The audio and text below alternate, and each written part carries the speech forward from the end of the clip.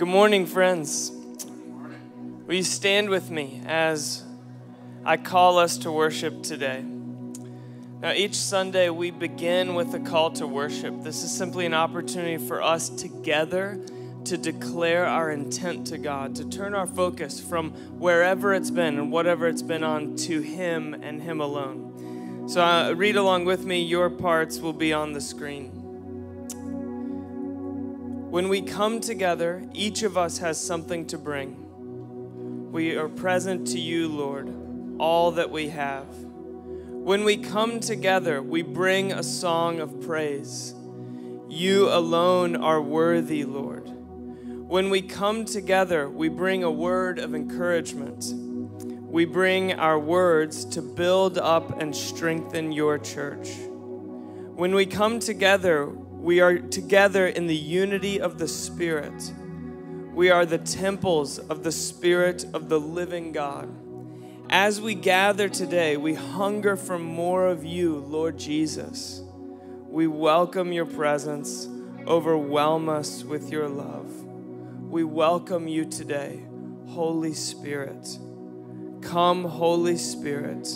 Holy Spirit, come. Amen. Let's worship. Let's pray together. Jesus, we acknowledge you in this space. You are Lord of all. You are the King on the throne. Jesus, you are worthy of all glory and honor and praise. And today it's like coming to our senses again. And I even sense there's many that you're waking up out of a slumber. You're awakening us to the reality that Jesus is Lord, that Jesus, you are present, that you're at work in us, and something happens when we gather like this. As your temple of the Holy Spirit, when we come together in this gathering in agreement, in alignment with King Jesus, there's healing, there's peace over anxiety. There's reorientation, that we would see reality as heaven sees reality. That Jesus, you're back from the dead and anything is possible. So we just declare that God, you, through the power of Jesus, through the life of Jesus, you do renew our strength. You will mount us up on wings like eagles. Jesus, because you rose from the dead, we believe now that you have all authority in heaven and earth. And we as your body, you as the head, we follow you. We follow you today. We get in alignment with your mental maps of reality. And we say that Jesus is Lord. Jesus is good, and Jesus, you're here. So we welcome you. All that you want to say, all that you want to do. After your prayer, Jesus, we say not our will, but yours be done. We surrender to you, King Jesus, today. If you're in agreement with that, would you say amen? Amen. Amen. Hey, Bridgetown Church, how are you? You're okay? Really, really good to see you. And for friends gathering with us online at home, welcome. Our vision and our dream is to see God's kingdom come in Portland as it is in heaven. And what that means is that right now in heaven, Jesus' good and perfect will is done. People there, the beings there, the angels, the elders around the throne, the Father, the Son, and the Holy Spirit are all in agreement. And Jesus' will is done perfectly in heaven. But on earth, it's not like that yet, is it? There's brokenness. We sense it in our own lives, in our families, in our neighborhoods, in our city, and in our world. And we believe that the mission of the church and of Bridgetown Church is to partner with the living God. It's an amazing reality. God could have done this restoration project himself, but he invites us in to partner with the living God, to work together, to see his kingdom come, to see all that's not in agreement and alignment with King Jesus. And there's a lot that's not. And God invites us into that story as a church, as friends, to partner with the living God to see Jesus' kingdom come. And that's what we're about. And we do that through worship in a context like that. We do this in our Bridgetown communities gathering around a table together. And then we do it as we go to the margins of the city and serve in acts of justice and mercy, empowered by the Holy Spirit. That's why we exist. And wherever you're at and learning about Jesus and following him, we just want you to know you're welcome here. We want you to know who we are, and we want you to know that wherever you're at on that journey, some of you may be in Alpha asking questions. That's awesome. You're welcome here as long as it takes. Whatever that journey's like, we're honored that you're here. For those of you gathering with us online at home, when you are ready, we believe the church is an embodied people. There's something about being together physically, even with masks, is better than at home. Am I right? So we just want to welcome you back when you're ready. We would love to see you here in this space. And we believe we're family, so right now we're going to take a moment to greet one another, greet those around you. Kids, off to your classes. Everyone else, say hello to those around you.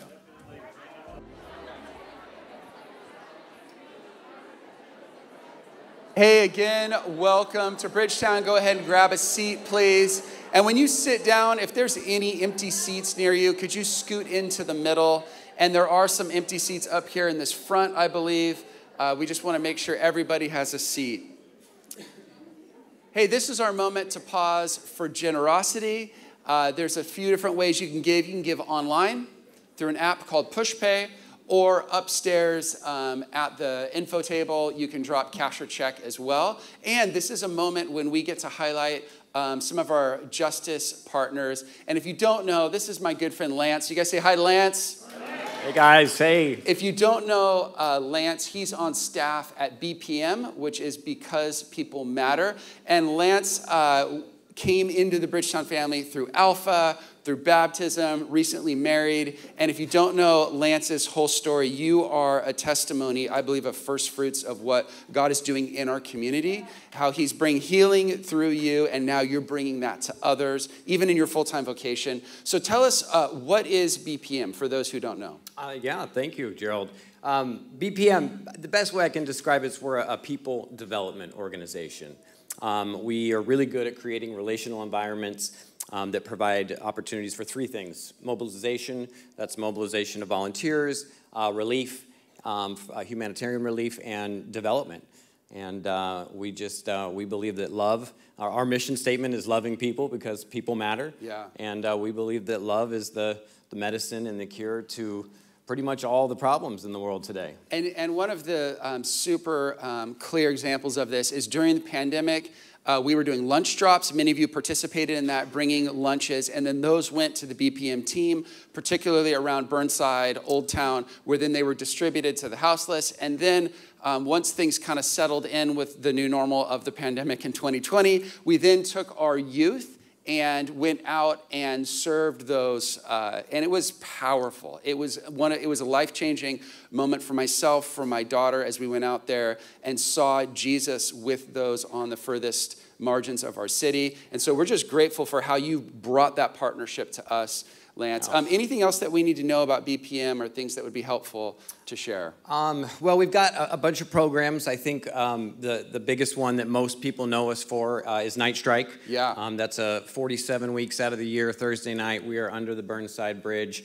for 10 years now. Yeah. And most people think Night Strike is its own thing, but yeah. we actually have other programs too. Yeah. We have B-Town Kids, which serves at-risk youth out around the city. During the summer, we create these kind of Saturday fun events where kids get to come out. We just love on them. And then we carry that through the holidays where we provide a Thanksgiving meal and an experience for them, and then toys at Christmas. We also do a internship program, Lifescape Internships, which is kind of my story. It's basically coming alongside guys that are coming out of a treatment program, just loving on them in that next phase of their life. And then we have a Beyond the Bridge program, which is actually our newest endeavor, and that's where we're going deeper, and we're actually serving our friends under the bridge, beyond the bridge, and really developing them into overcoming whatever life hurdles that they're trying to get into housing. Yeah, amazing. A lot of great stuff. We're so just honored to be in partnership with you, Lance, and the BPM team, our youth, families, and you'll be here at the info desk. If people want to chat to Lance after the gathering, he'll be upstairs. And also this week, we are asking all of our communities, and even if you're not in a community, that as we're talking about being empowered by the Spirit and on mission, we want to live that out this week. So we're going to have signups to go out and do works of justice and mercy. Some of that is with BPM. There's a sign-up link online right there. You can see we're trying to get out this week and get all of our community just out there and to see what God's doing in the margins. So Lance, thank you so much. A couple other things before we get into the scriptures. Also, if you are new to the church, we are going to do just a welcome to Bridgetown after the 11. So that'll be about 12:45 if you want to go get coffee and come back up in the hospitality room. Just a space for you to meet some of our staff, to tell you who we are, answer any of your questions. And then, as usual, there's a lot more happening in the life of the church. You can sign up for an email called The Weekly that will tell you everything that's happening. It'll go into your inbox as an email Thursday afternoons. If you haven't signed up for that, please do. And we're going to get into the scriptures. If you don't have a Bible, raise your hand.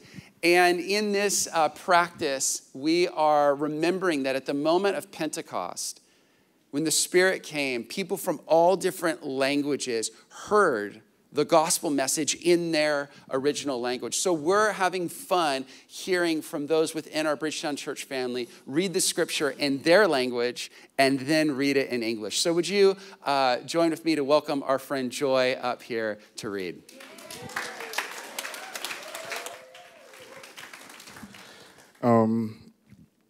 My name is Joy Mulumba, and I'm from the Democratic Republic of Congo. And I would like to ask you all to stand for the reading of the scripture. We'll be reading from Micah chapter 6, verse 6-8. I'll read first in English, and then I'll read in Swahili today. With what shall I come before the Lord and bow down before the exalted God? Shall I come before him with burnt offerings, with calves a year old? Will the Lord be pleased with thousands of rams, with 10,000 rivers of olive oil? Shall I offer my firstborn for my transgression, the fruit of my body for the sin of my soul? He has shown you, O mortal, what is good, and what does the Lord require of you? To act justly and to love mercy, and to walk humbly with your God. The Swahili version.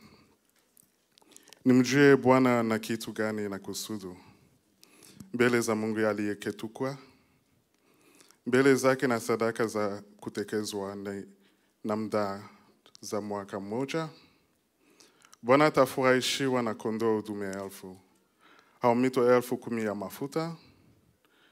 Ni mtoto uzaliwa wangu wa kwanza kwa ajili ya kosa langu, mtoto wangu mwenyewe kwa ajili ya dhambi ya nafsi yangu. Amekuonyesha yaliyo mema, mwanadamu. Bwana anataka nini kwako? Ila kutenda kwa haki na kupenda rehema, na kwenda kwa unyenyekevu na Mungu wako. This is the word of the Lord.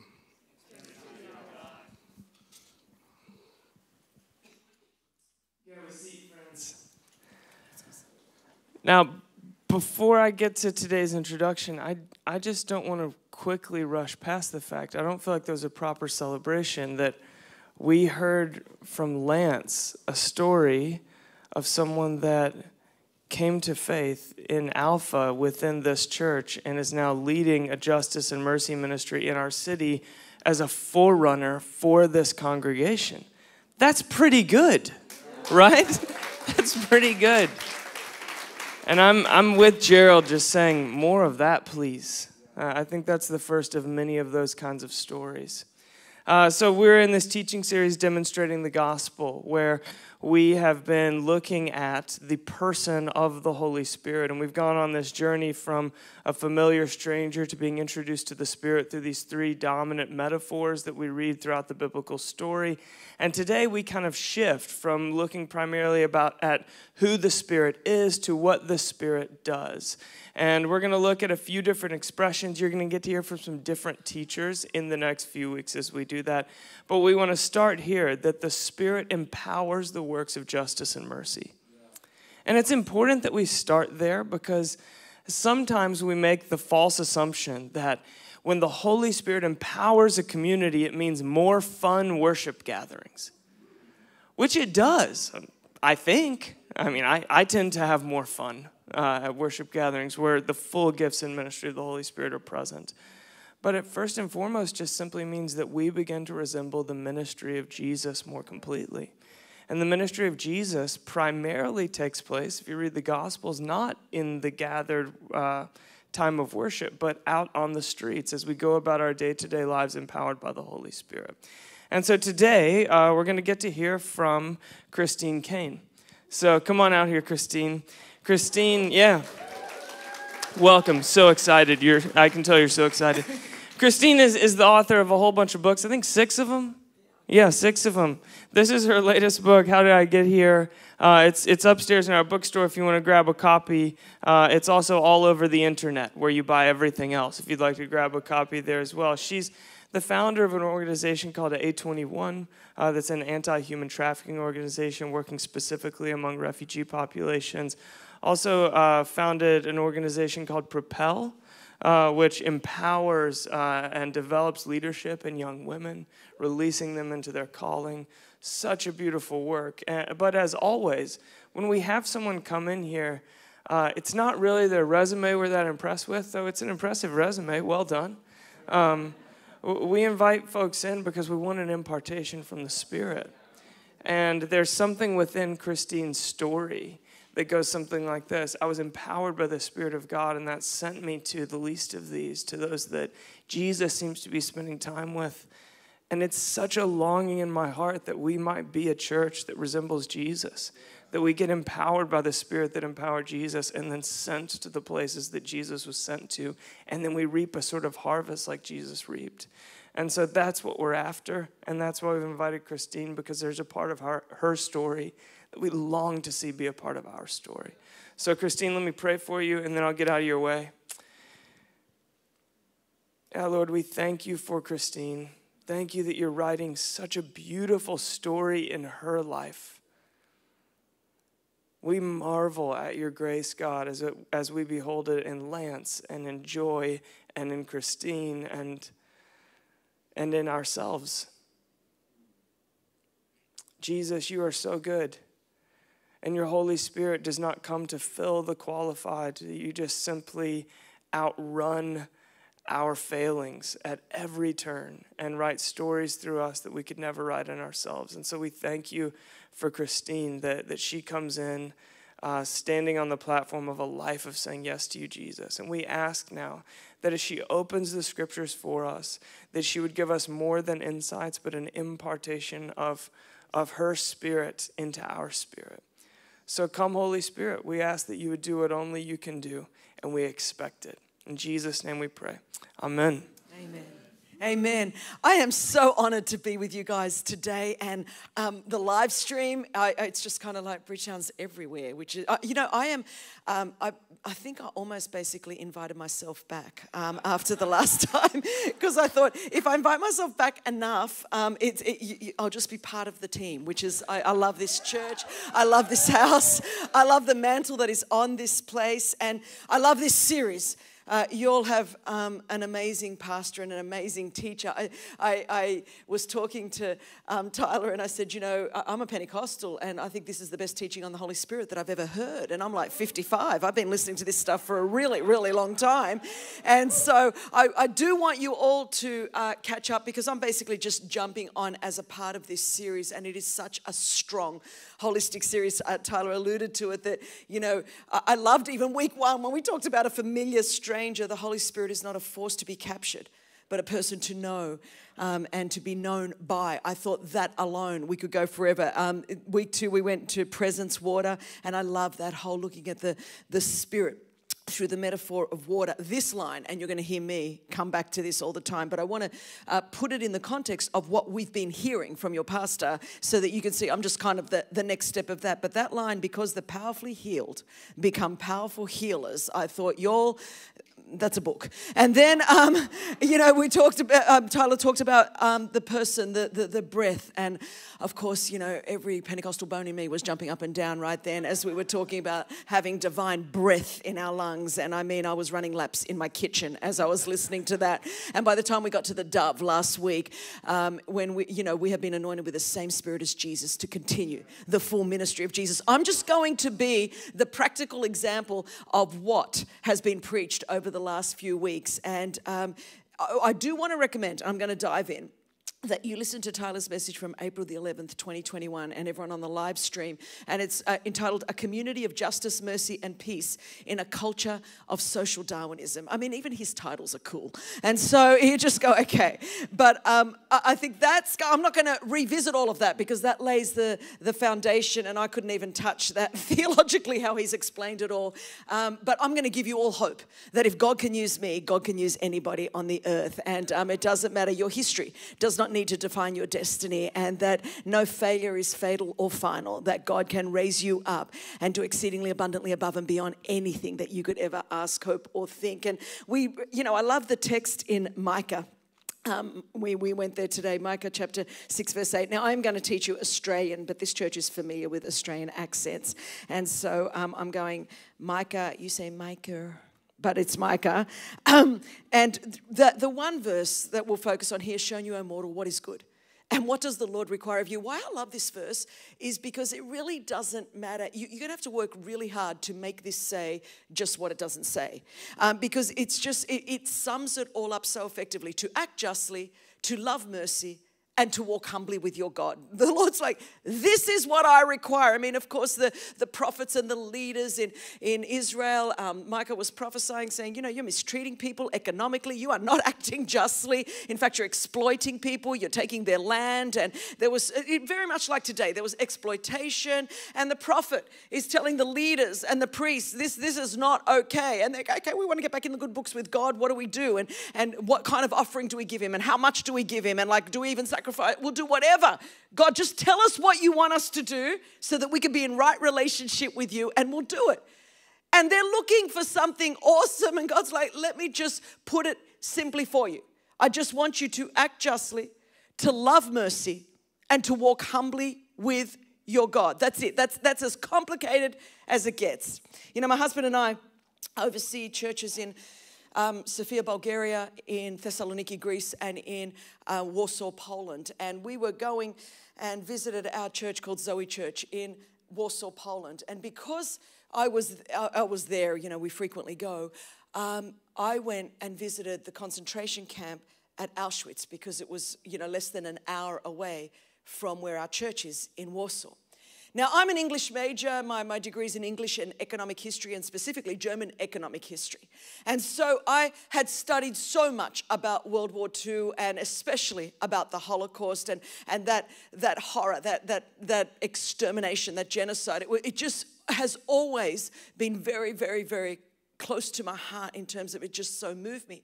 So this was the first time I'd gone to different concentration camps all around Europe. We have A21 in 16 countries around in the world, and so that's why my husband's not here with me today. We just kind of do laps of the globe. And I was really wanting to go to Auschwitz, and I was not even prepared for what I saw, and I thought I was. I'd been to other camps, and I remember walking around and just even walking through the gate and then walking around, and I came to the ovens. And I literally just fell to the ground, and I was sobbing almost in a fetal position. And just imagining the depravity of humanity, how we could get to a place where we could literally do this to other human beings.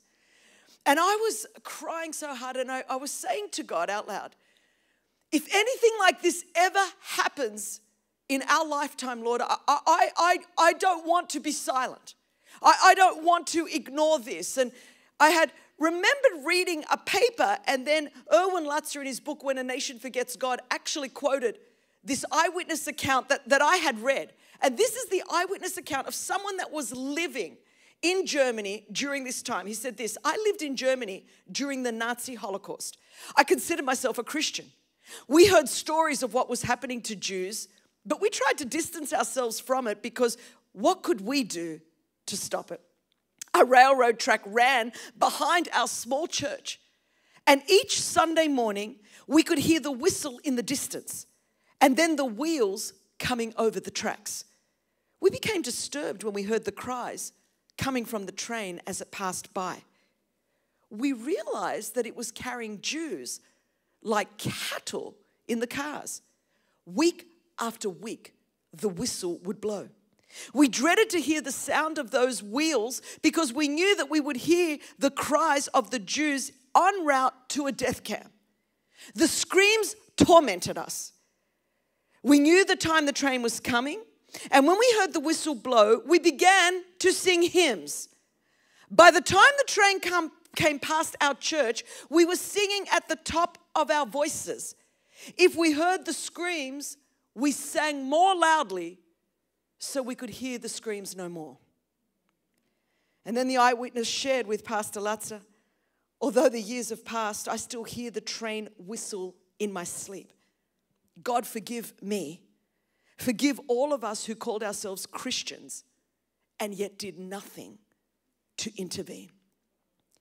We hear that and think, wow, this happened in Germany and this was during World War II, and man, if we heard the screams of those Jewish people on the way to extermination camps, we would have done something.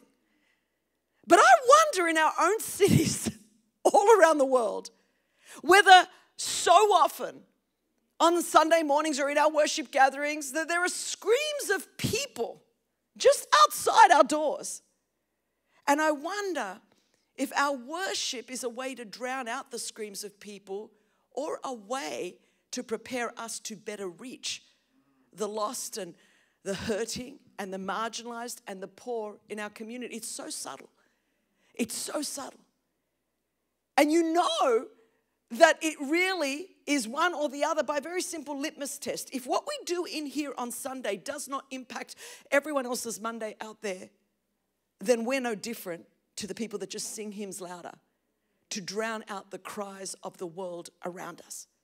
But if our singing in here on Sunday compels and propels us into a lost and a broken world to do acts of justice and mercy and goodness and kindness, then we know that what we're doing in here really is impacting and making a difference in what is going on out there. You know, after reading that story, I thought of the words of Amos in Amos 5, verses 21 to 24. In the Message translation, Eugene Peterson just translated this perfectly. I can't stand your religious meetings. I'm fed up with your conferences and conventions. I want nothing to do with your religion projects, your pretentious slogans and goals. I'm sick of your fundraising schemes and your public relations and image making. I've had all I can take of your noisy ego music. When was the last time you sang to me? Do you know what I want? I want justice, oceans of it. I want fairness, rivers of it. That's what I want. That's all I want. Now, it seems the prophet Amos and Micah are resounding the same theme from God. And God's saying, I'm not making this very complicated. I want you to make a difference in the world around you, to act justly, to love mercy, and to walk humbly with God. And we need every one of those three aspects in order to do what I believe we've been put on this earth to do. It's interesting, someone like me would be reading that passage from Amos because it seems like my life is conferences and public gatherings and songs. And you're like, whoa, Chris, that's it. Did you read that yourself? In 2006, I was invited to speak at a women's conference in Thessaloniki, Greece. Now, I'm Greek. If you've seen my big fat Greek wedding, that is my big fat Greek life, 100%. And I was so fired up. I'd been to Greece numbers and numbers of times, but this is the first time that I got to speak in Thessaloniki. And of course, I'm feeling like Paul and the book of Thessalonians, and I'm like so excited. And I'm going to go to Jason's house, and you know, nothing great really has happened since the Apostle Paul's been there. So I thought we are going to have revival. I was so fired up. So I get to the little airport. It's a tiny little regional airport if you've ever been up to Thessaloniki. And as I'm standing there, I'm just standing. I was waiting for my bags, tiny little baggage claim. And as I'm standing there waiting for my bags, I'm seeing all of these posters. And because I can read and speak Greek, I could understand what the posters were saying. They were just like missing, missing, missing, missing. I mean, dozens of women and children. And as I'm standing there, I'm thinking, why is there so many missing children in northern Greece, in this part of the world? I just could not work this out. And it just was, there were so many, it so grabbed my attention, so disturbed me. And I looked at their ages, and as I was looking around, and I was 40 at the time, and I had just had my second child, Sophia. Can I just tell you that when you're 40 and you pop out a kid, you are not looking to start anything new. I'm just letting you know. I was probably thinking like, I want to go to Santorini, have a holiday, get a Purple Heart. I was not looking for anything. But as I'm looking, I'm going across these children, and I see this child. And she was about the age of my older daughter, but her name was Sophia. And this is when I could tell you that the seed of something was planted in my heart. I went from looking at someone else's missing child to seeing what could have been my own daughter. And you see, when you look, you can look away. But when you see, you can never unsee. And at that moment, I was so disturbed and hormonal and everything because I just had a baby, and I'm like looking, and I was thinking of that mother, and I was thinking of that child. And I went to the hotel where I was preparing my message. And as the Lord would have it, as he always does, I was preparing a message out of the Gospel of Luke on the parable of the Good Samaritan. And so I'm in my hotel room, and I called my friend who at the time was the deputy director of UNICEF, and I was telling her about she was working in Copenhagen, about all of this that was going on, all of these posters that I saw. And I said, Chanel, what is this? And she went on to say, Christine, these are the alleged victims of human trafficking. To which I said, now I want you to know, this is as recently as 2006. I said, what do you mean human trafficking? There is no slavery on the earth today. I mean, we've had the Emancipation Proclamation Act. We've had the Freedom from Slavery Act. I mean, what are you talking about? And it was then that I went on to find out that there were more slaves on the earth today than there've ever been in the history of humanity, over 40 million on the earth today. And it's the fastest growing crime worldwide. It's faster than the trafficking of armaments or the trafficking of drugs is the trafficking of the only thing created in the image of God, which is people. And so I'm now in my hotel room. I begin to prepare my message out of Luke. And you're very familiar with this scripture. We all, if you've been a Christian for 3.5 minutes or you've just been around, everyone has heard the Good Samaritan, even if you don't really know what it means. But in Luke chapter 10, verse 25, and behold, a lawyer stood up and put him to the test. Teacher, what shall I do to inherit eternal life? He said, what is written in the law? How do you read it? And he answered, you shall love the Lord your God with all your heart, all your soul, all your strength, all your mind, and your neighbor as yourself. And he said to him, you've answered correctly. Do this and you'll live. But he, desiring to justify himself, and said to Jesus, and who is my neighbor? Jesus replied, a man was going down from Jerusalem to Jericho. He fell among the robbers who stripped him and beat him and departed, leaving him half dead. Now, by chance, a priest was going down that road, and when he saw him, he passed by on the other side. And when he saw him, he passed on by on the other side. So likewise, a Levite, when he came to the place and saw him, passed by on the other side. But a Samaritan, as he journeyed, came to where he was, and when he saw him, he had compassion. When he saw him, he had compassion. The other two saw him and crossed on by. All three saw. Only one had compassion. He went to him and bound up his wounds, pouring on oil and wine. And he set him on his own animal and brought him to an inn and took care of him. And the next day he took out 2 denarii, gave them to the innkeeper, saying, take care of him, and whatever more you spend, I will repay you when I come back. Which of these 3 do you think proved to be a neighbor to the man who fell among the robbers? He said, the one who showed him mercy. Act justly, love mercy, walk humbly. And Jesus said to him, go and do likewise. I'm in my hotel room preparing this.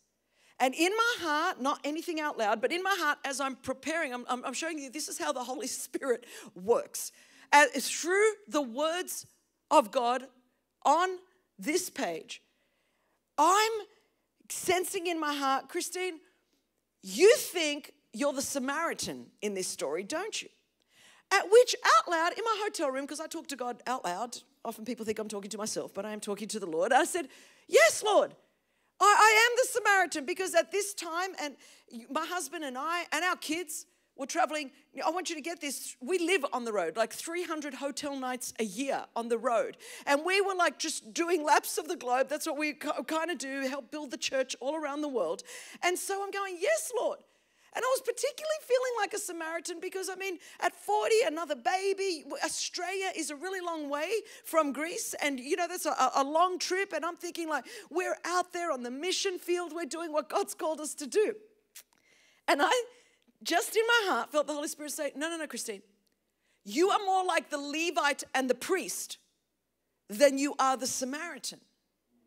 Because you see those women and children, you saw those posters, and you were thinking someone else will do something. You saw them as an interruption to your ministry rather than the object of your ministry.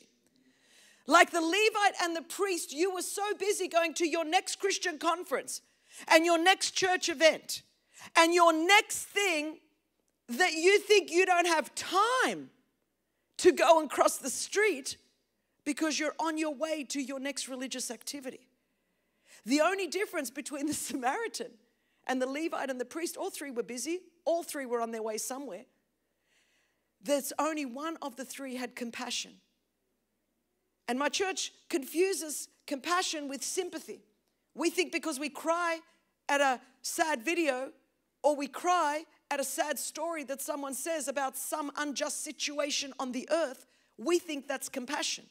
But compassion is never compassion until you roll up your sleeves and cross the street and give of your own time and give of your own talent and give of your own treasure, and until it touches you. He put him on his own donkey. He gave out of his own finances. He went out of his own way to be able to help this man. And what my church lacks is compassion. We have sympathy, a degree of empathy, but not true compassion like Jesus had. All of the miracles of Jesus that we see were preceded by compassion. Splagondisa, that word in Greek, is from your gut on the inside. And what we actually have, especially in light of the pandemic and all of the suffering over the last 5 years, we've got a massive issue of compassion fatigue in the church. You know, in our work with 821, we really look after our aftercare workers and our frontline workers in all of our freedom centers around the world, because the turnover rate of aftercare workers is huge. The reason we got the Mother Teresa Award for humanitarian work, part of it was because we had only a 2% turnover rate in our aftercare workers because we put so much time into looking after those on the front lines. But you see, when you're empowered by the Holy Spirit of God, you don't need to have compassion fatigue. We heard it prophetically in the worship today. Those that wait, Isaiah the prophet said, those that lean in, wait upon the Lord shall what? Renew their strength. People say, Chris, how are you still at 55? Full of the Spirit of God, full of the life of God, involved in justice work on the front. Why are you not bitter? Why are you not burnt out? Why are you not anti-church? Why are you not angry at this point? Because those that wait upon the Lord shall what? Renew. There's a divine exchange that happens. My weakness for his strength. I don't have the mercy and the compassion and the goodness inside of me. I need the Holy Spirit of God to give me that every single day. Those that wait upon the Lord shall renew their strength. They shall mount up on wings like eagles. They shall run, and guess what? At 55, not grow weary. They shall walk, and guess what? At 55, not faint. I think an evidence that you truly are walking with the Spirit of God is that this thing just gets better and better. Not easier and easier. Not less suffering, just better. Because you know him more. That's why you've got to walk humbly as you do the work of justice, as you love mercy. The challenge with this generation is we so love the works of justice, but if we do not love mercy and walk humbly with our God, we're not going to make it. You cannot make this. You cannot do this and sustain this without the empowerment of the Spirit of God. So I'm sitting there and I'm like, okay, so now I am the Samaritan. And now I'm the Levite and the priest, and I want to be the Samaritan.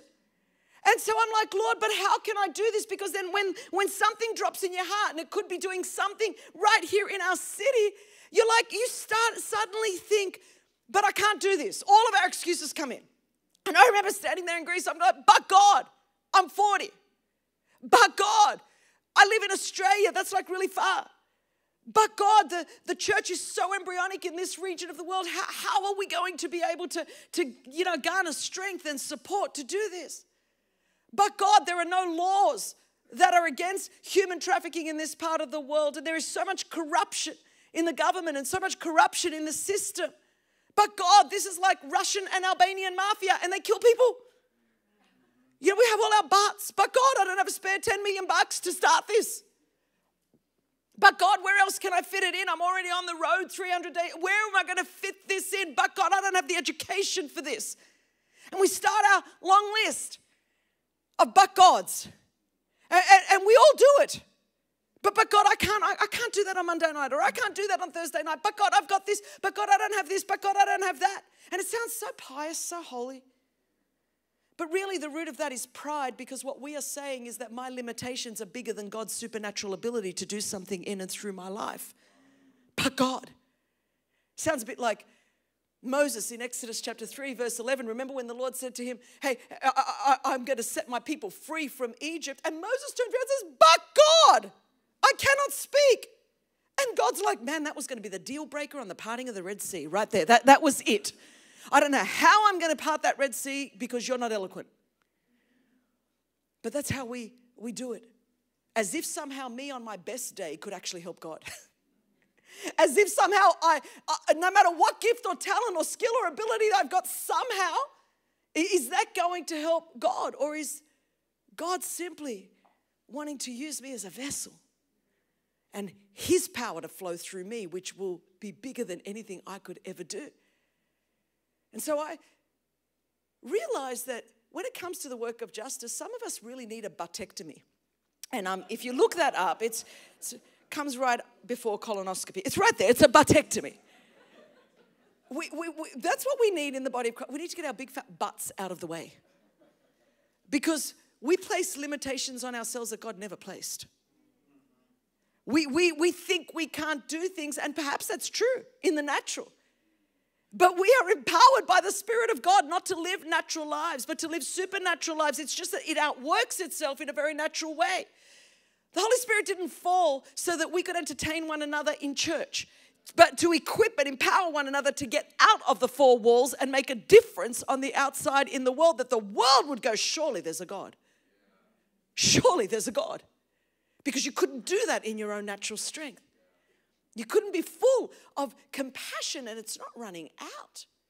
I sit in meetings all the time with the UN, with the Red Cross, and I think they're waiting for me. Is she going to implode?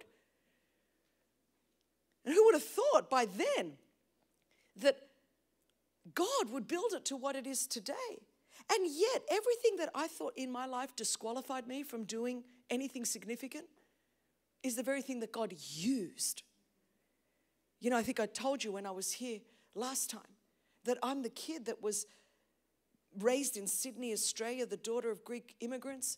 In 1914, when there was a genocide and an ethnic cleansing of all the Orthodox Christians in Anatolia, in Turkey, my grandparents had to flee, and that's how they ended up in Alexandria, Greece. And then in the late 50s, when King Farouk was overthrown, and then all of the Christian Orthodox, all the Orthodox Christians were again, had to sign over all of their property to the government. And then my mother, my father, their parents had to flee from Alexandria in Egypt and come to Australia. And that's how my parents ended up there. And so there was a story of displacement and loss. And so we grew up as Greek in a very, very Australian culture. I know, certainly. I think I so empathize with those on the margins is because I've always been that. I was the kid that never fitted in. I was the kid that grew up in the poorest zip code in our state in government housing because that's where the immigrants went.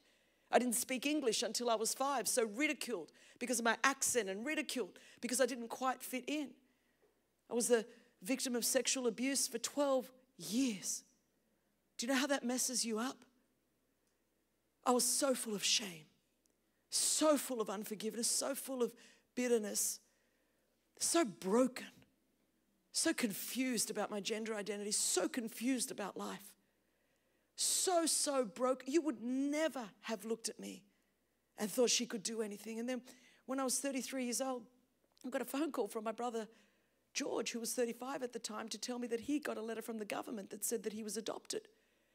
He was crying, and I thought he was joking. You know, when you're growing up, you always laugh at your siblings and you say, you're adopted, we are not related. You know, you say that, but when they actually tell you they are, it changes everything.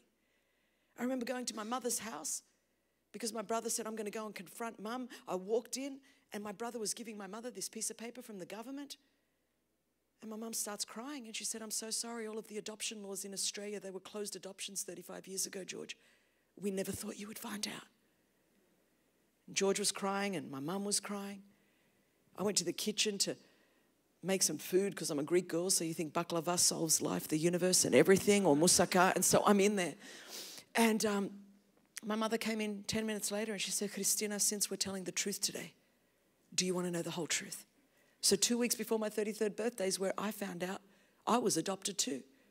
And the three of us children came from three different biological parents and were raised for 35 years thinking we were all biologically related. Do you know how shocking it is to find out you're not who you thought you were at 33? That day, every fact that I thought to be true about my life changed. My name, my hair, everything changed. And still to this day, I don't know the circumstances surrounding my conception. I don't know if I was the result of a one-night stand or an ongoing adulterous affair or whether it was a rape. But although I don't know the facts, there's a force on the planet much higher than the facts, and it's called the truth of the Word of God.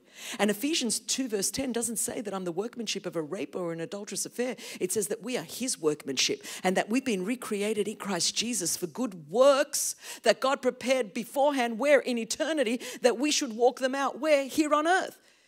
And I would be a good case to say the enemy, when I was still in my mother's womb, wanted to steal, kill, and destroy my life. When that didn't work, when I was 3 years old, he made someone walk into my room. And you know, the word abuse means to use an object for a purpose for which it was never designed. And for 12 years, I was used for a purpose for which God never designed me. But no demon in hell, no person on earth can stop or thwart the plan or the purpose of God for your life because of the redemptive work of Jesus Christ on the cross. The blood set me free, and a resurrected Savior came and then filled me with His Holy Spirit. Same Spirit that raised Jesus Christ from the dead lives on the inside of me. Therefore, I do not have to be a product of my past. I can be a brand new creation in Christ Jesus, and I can step into the fullness of the good works that He prepared for me to do from before the beginning of time. And then it would be just like God to take every ounce of that brokenness and say, Christine, not only am I going to rescue you, but I'm going to now use you to turn around and open up those prison doors for those that are bound. Chris, not only am I going to, over a process of time and the word and therapy and groups and all of the things that go with that, are you going to find healing from your brokenness of the abuse that you encountered? But then, Chris, I'm going to use you to help others find that healing and find that wholeness. My own birth certificate has not got a name on it. It's just got a number. Number 2508 of 1966. There is no name on my birth certificate. It says child's name unnamed. Do you know, if I was not born in Australia, but if I was born in Romania or Albania or Greece or any of the countries where we rescue children from today, I could be any one of those kids. I could have been in an orphanage, just unnamed and just a number, and a trafficker doing what they do, just come in and say, that's my niece, that's my nephew, I'll look after that baby, or whatever it might be. So there's only one degree of separation between me and the very people that God is allowing me to serve today. And what could have wiped me out and what could have been an excuse to say, well, you know what, look at my past. Because of my past, I can do nothing. Because of my past, I can do so much. Because of my past and the work of the Holy Spirit in me and then through me in a lost and a broken world, it gives it at least meaning, if nothing else. It doesn't make it okay, but it gives it meaning and purpose. And so many of us simply are waiting for everything to be ordered internally first and then say, I'm going to step out and do something. But there is no perfect time. As you go, God does. It's just cross the street, and somewhere in that process, I look back now, all of these years later, and say, look what the Lord has done. Look what the Lord's done. I don't mean just what is done in and through A21, which is remarkable, but in me. As I've served others, the healing that I have found, the purpose that I have found, the hope that I have found, the joy that I have found, so often you cannot go in looking for it. You'll find neurosis. You've got to go out. So much of what we're looking for will come out of our serving others on the earth and doing acts of justice and mercy. But you've got to walk so close with God. Because if you don't walk with God, you don't throw away evangelism and mission for social justice. They're two sides of the same coin. And we're living in a day and an hour where people think all it will do is burn you out when you go out and try to make things right in your own strength, because we live in a very, very fallen and broken world. And we do not war against flesh and blood, but powers and principalities. And this stuff is not a joke. And you see, why are the burnout rates like they are? Because people don't know what we're taking on. But by the grace of God, 19 cities and 16 countries later, God has been amazing. But let me just say, we've got to walk humbly with God as we act justly and love mercy. Because if we are not walking with God, this would not be happening. And so much of what we're seeing on the earth today, and so much of the pain and the suffering, and we're going, man, there's been such an awakening, and people are out there doing works of justice. Why are we still in this mess? Because if you do not put Jesus in the midst of it, in your heart at least, then we're just dealing with fallen and broken people and fallen and broken systems. So walking humbly with God and waiting upon the Lord is a crucial component of what the Lord instructed us. He didn't say just go out there and do justice, or just go, stay in here and love mercy, or just sit in the corner and just be with me. All of them go together. And when you put all of those components together, then not only are you constantly being refreshed and renewed and restored, but then you have Holy Spirit power to continue the work out there. And so, you know, when we started A21, I remember, the Lord did a whole lot of miracles. And again, you go, how did it start? The way anything starts, I didn't know what to do. I knew I had a mouth, and I had the ear of a lot of the church. I knew nothing. So I thought, okay, well, I could just open my mouth and start talking about it. And then I met a lawyer in Greece, and I thought, okay, well, we need to change laws because at the moment trafficking is not illegal, so you'll do. I love it. Desperation and need are really great motivators for activation. It's like you're desperate. Anyone, can you breathe? Okay, let's go and do something. And so it was like, okay, I've got a lawyer. And then there was a young guy from a Bible school. He's Danish, speaks Danish, English, and spoke no Greek. And he was 23. So we thought, you're perfect. You're perfect to lead this. I could tell you story after story like that. Today, that guy is our global operations officer and has had 3 presidential awards, does TED Talks around the world. But I'm telling you, he was 23. He didn't even speak Greek. And we're sort of like just dumped him in there and go, well, let's just start. Let's just start. Find a need and meet it. It just starts. And so through all of that, the Lord did a whole lot of stuff, gave us favor with law enforcement. I mean, you've got to do this holistically with the government, with different agencies on the ground. And I remember going up very early days, and there was 14 girls in there. And I mean, it's like going to the UN, because it's just, all different languages, all got interpreters. And I'm sitting there, and one girl from North Africa was telling me how she had been trafficked to Greece in a shipping container. I couldn't believe it. Her and 60 girls were put in a shipping container, and they opened the container in Istanbul. So you've got to know at this point, they've handed over their passports, they've handed over their papers. They don't know where they are, they don't know what country they're in, they don't understand the language. And the traffickers, when they opened the shipping container, 30 of the 60 girls in that container had died because the oxygen system had broken down.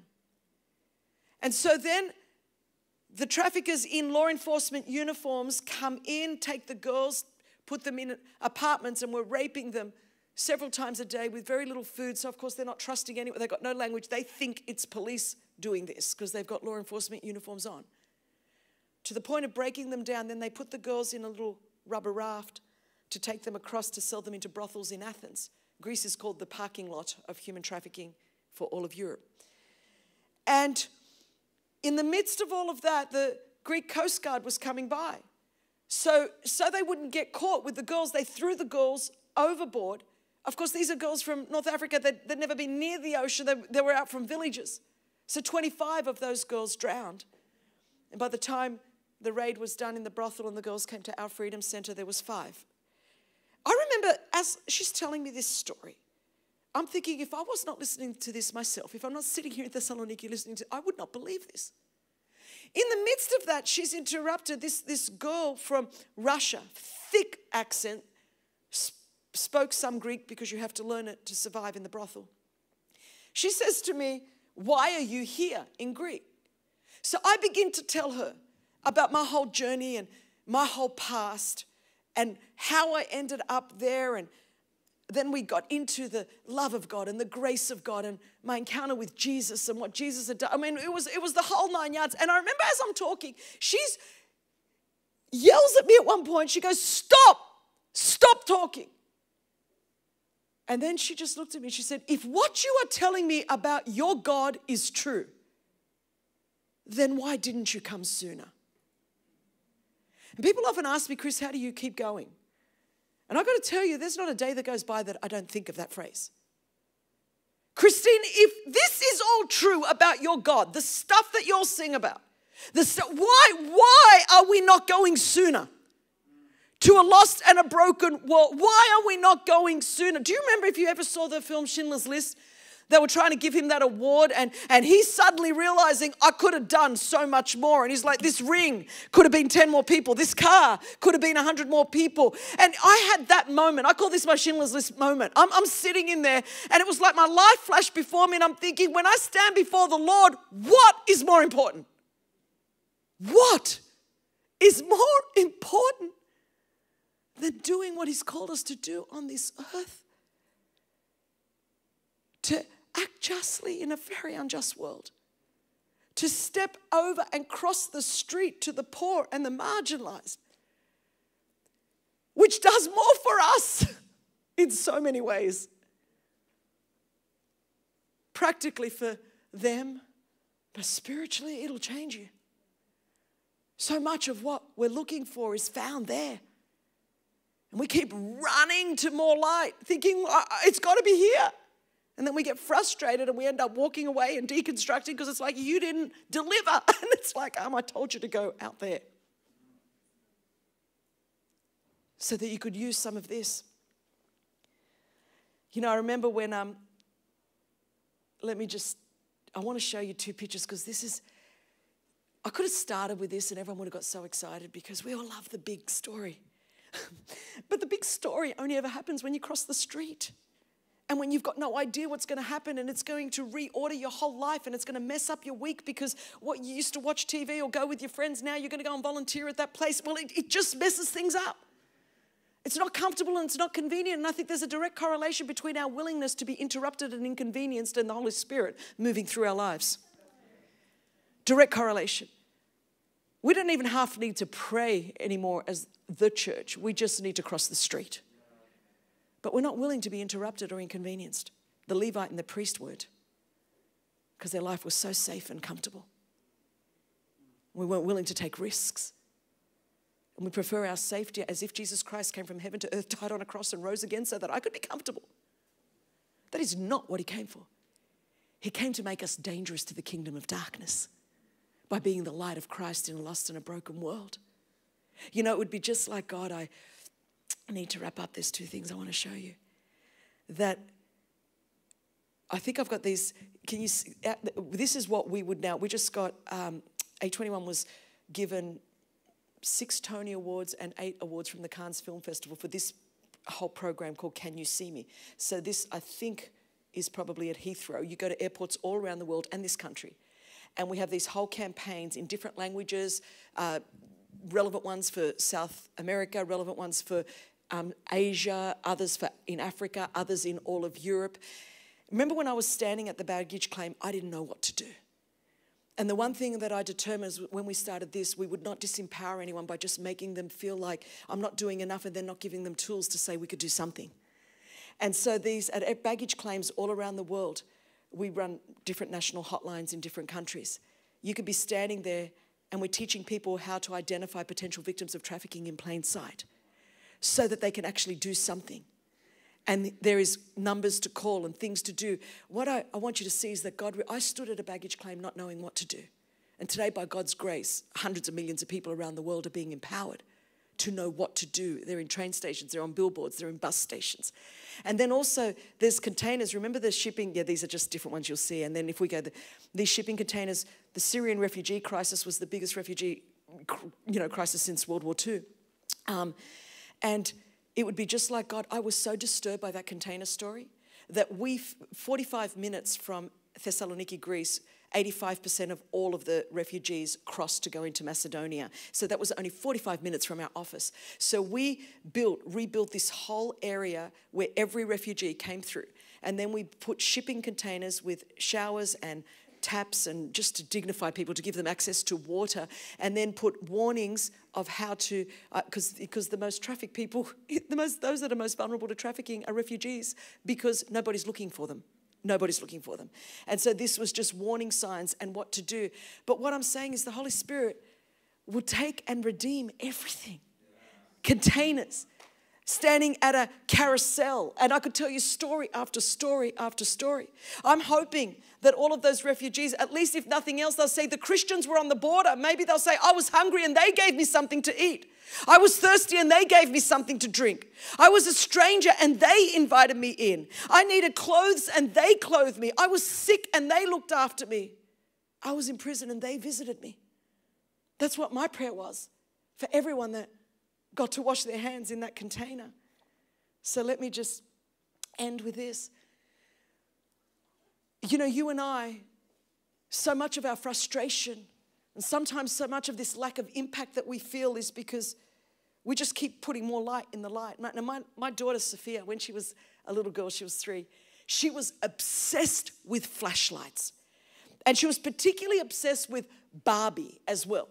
And back then, if you said to Sophia, Sophia, do you have Jesus in your heart? She would say, no, Mummy. Daddy said we're not allowed to have boys. So I have Barbie in my heart and Jesus in my tummy.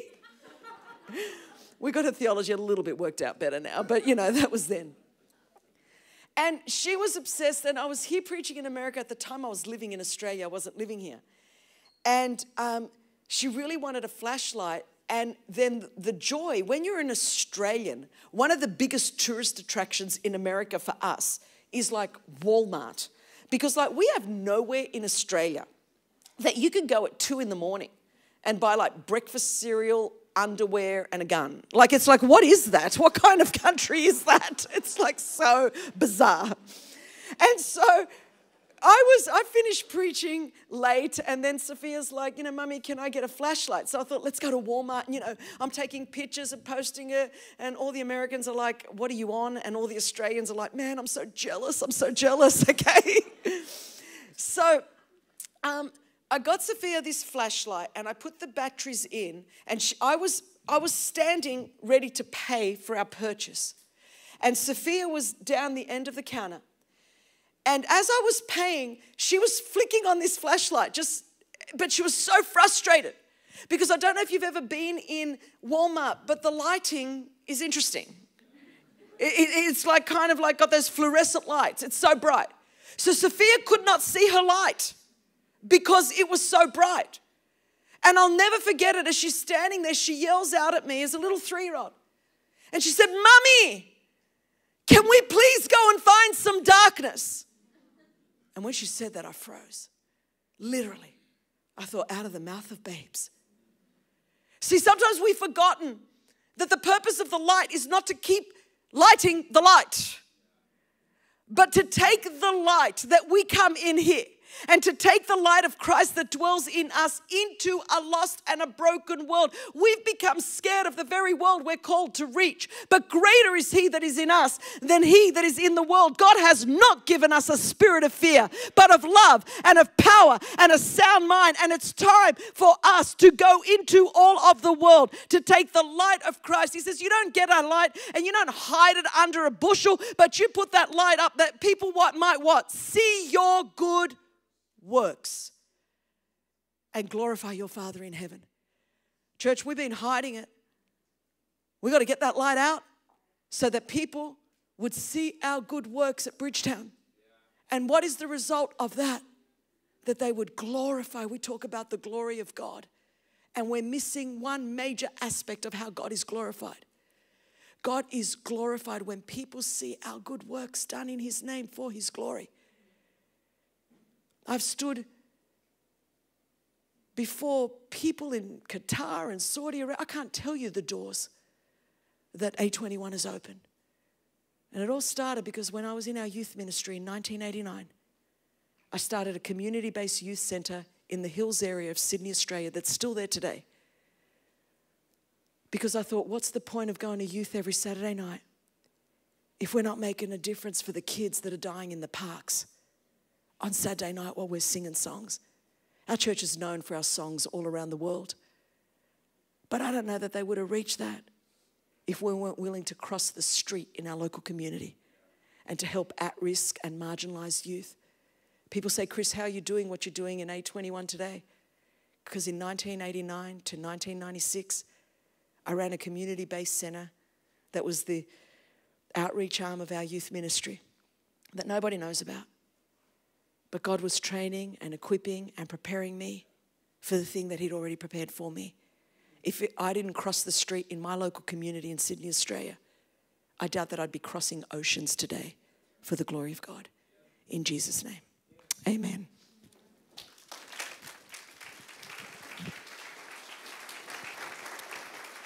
Let's stand together and respond.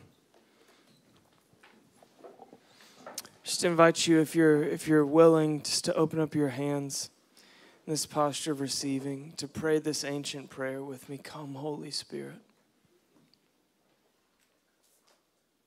Can we pray that together? Come, Holy Spirit.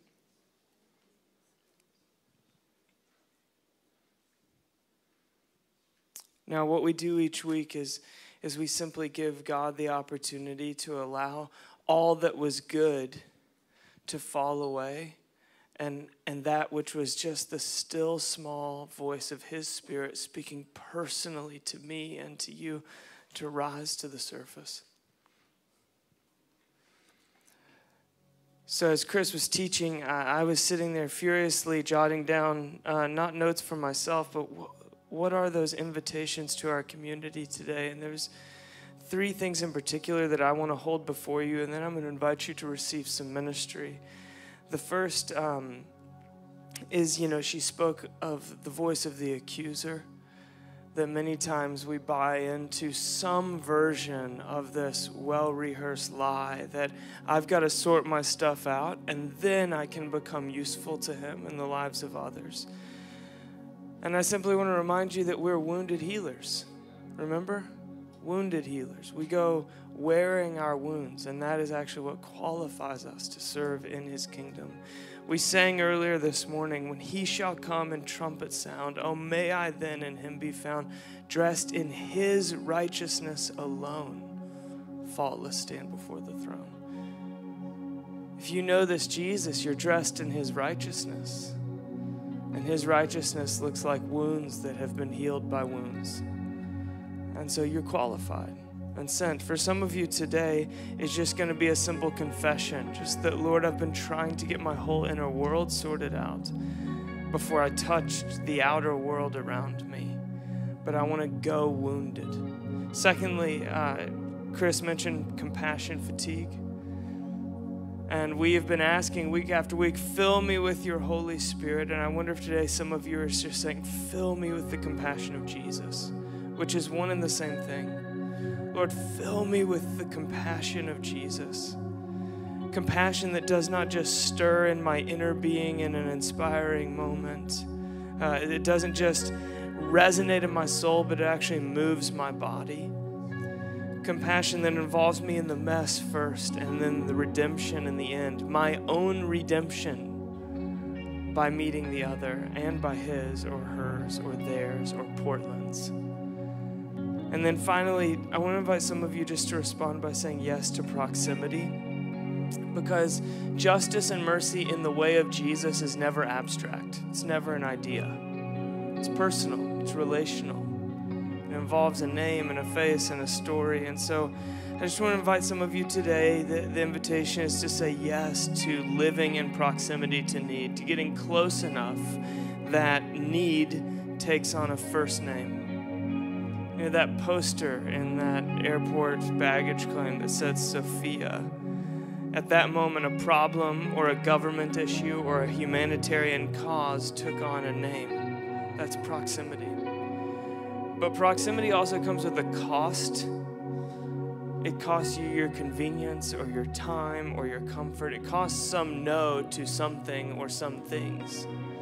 And so I want to invite you to count the cost and to say yes to the cost of proximity in your life as it's made up today. So if you would just close your eyes with me, it helps me give my attention to the Lord. Open up your hands. For some of you, it's a confession. For some of you, it's fill me with the compassion of Jesus. And for some of you, it's a yes to proximity.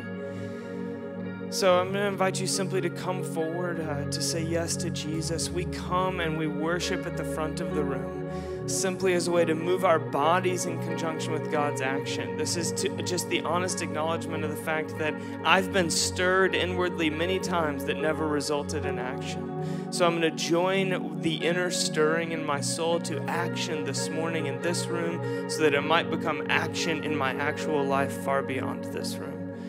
So for some, if you just want to say, God, fill me with the compassion of Jesus today. Right now, would you just come forward? Yeah, thank you, Lord. Thank you, Lord. If you're counting the cost of proximity and saying, you know what, justice and mercy cannot be an abstract concept for me. It has to become personal. It has to become relational. If God's speaking that to you, will you just come forward now? Just to open up your hands.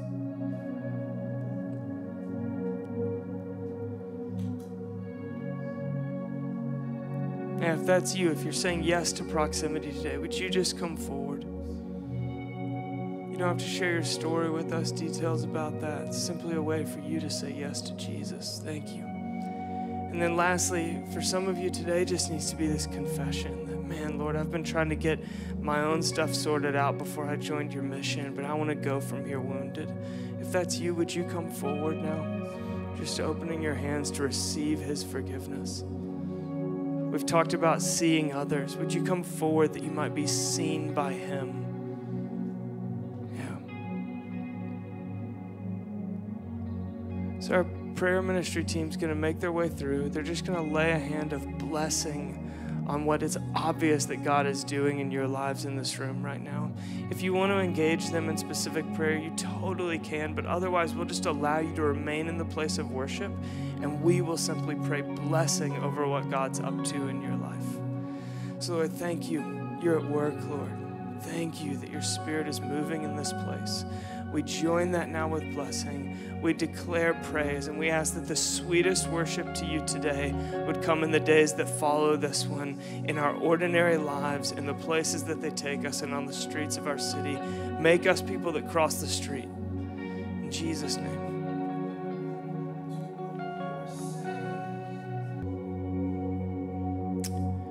So just before I send you out with this benediction, I just want to give a couple of really important invitations.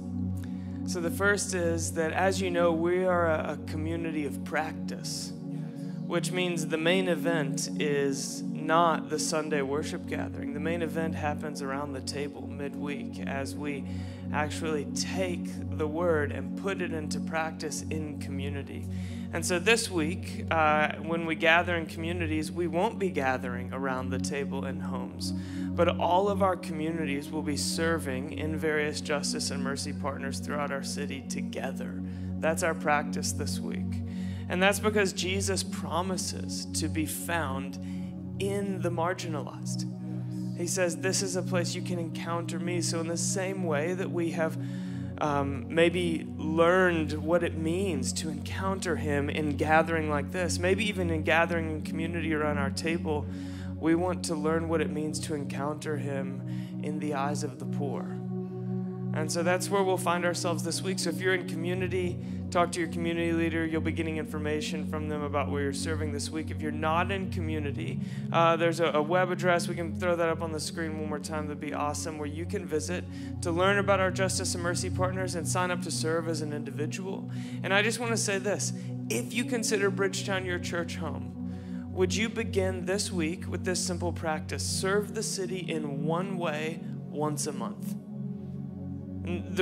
Pick one of these partners, make your own project, whatever it means, but everyone, the president of a marketing agency or the single mom of 12 can give one time a month. So can you serve the city one way once a month? Can you find a way to work that into your time so that we can become a missional sort of people together? And then also just want to remind you, welcome to Bridgetown. Well, thank you, Christian. Welcome to Bridgetown is happening after the 11 a.m. gathering. So if you want to hang around, and that's just like a half hour to learn more about who we are as a church, what it means to get involved and connect with a few folks. But if you now open up your hands in a posture of receiving, I'm going to send you in the power of the Spirit by this benediction. May you go out in God's power and be filled with the Holy Spirit to love your neighbor, to abide in God's presence, and to walk in the hope of the kingdom. Go in peace to love and serve the Lord.